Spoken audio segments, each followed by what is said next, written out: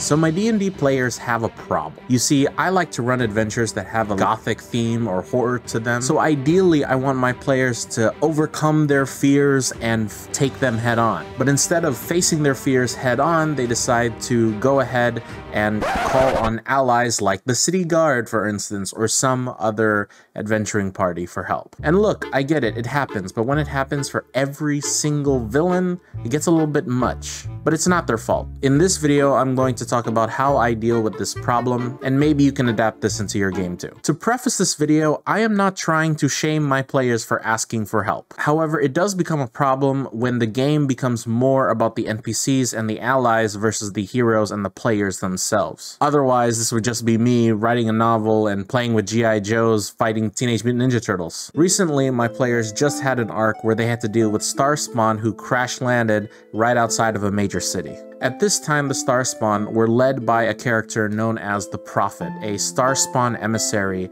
that would kidnap local villages and tribes and assimilate them and enslave them basically into their cult. When the players finally made it to the Prophet's dungeon, it was a mega dungeon. They were surprised by how many levels and monsters that were roaming around that they had to fight through or get around. So, at the end, they realized that it was too much and they decided to go to the Adventurers Guild for help on their quest. I hope you can see where this is going. So if the players had another adventuring party accompanying them, the other adventuring NPCs have potential to take away moments, epic moments especially, from the main party. It makes combat super annoying, and honestly, I would rather just scale back the number of monsters that the characters are fighting instead of having to generate 5 monster or NPC stat blocks. So how do you stop NPCs from taking away player spotlight? First off, I never make the NPCs stronger than the players. By nature, in case you didn't know, D&D is designed for the players to have a lot more abilities than monsters. For example, if I took the 5e monster manual guide for a goblin and I try to create a goblin using the player options, obviously the player character will have more options than the NPC goblin. You'll see players have things like Fury of the Small, for example. Obviously, the NPC should be good for their main features. Obviously, the NPC rogue should have a higher lockpicking ability than, let's say, the fighter in the party. An NPC fighter should be really strong or really fast, not really good at perception or